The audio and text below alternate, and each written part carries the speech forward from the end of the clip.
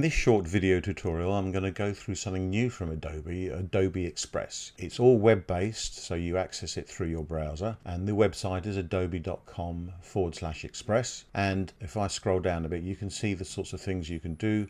You can edit photos in basic ways, videos, and you can export everything to a PDF if that's what you want. There is a free version, which is what I'm going to go through, but there's also a premium version which you have to pay for. So I'll click on Get Adobe Express. Now I've already logged in previously, so it's not asking me how to log in, but what it would normally give you is, would you like to log in with your Google account, Apple account, or just email, etc. And on the left hand side, I'm on the home. If I click on projects, these are some projects I've been playing around with before. If I click on brands, I can upload like a logo to use in my work, pick my colors, choose a font. If I go to libraries, I can add things in my library that I can use, logos and stuff like that, etc. And this is premium, this is the schedule part, but I could schedule an upload of something, but this is premium. So if I'm doing social media, Twitter feeds, Instagram, etc., etc.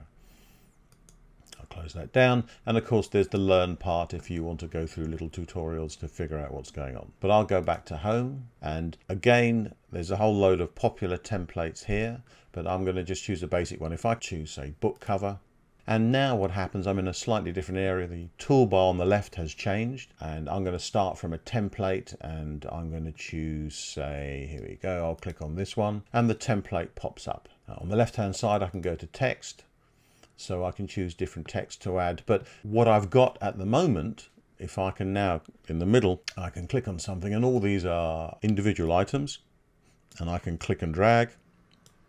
And if I click on something, I can resize it, I can rotate it, and indeed I can copy and paste. Command C, Control C, Command C, Control V on the PC, Command or Control, and I can delete, of course, backspace, and I can click on the text, and here is the text. I can edit it, and I can say my new Galaxy, it doesn't matter what, and I can change the various style and add effects and so on and so forth, and I can access different font types as well if I wish. What's also very nice is there's an auto save, and you can see here it's saving automatically, so there's no Command S, Control S, it saves automatically. So if I move something around, see, it's auto saving. Even better, it will do an undo. So if I do Command Z or Control Z on the PC, it does an undo, which is quite handy. And on the left hand side, I can go to my text, I can add text, whatever it may be. Let's have a look, something like that. I can click and drag,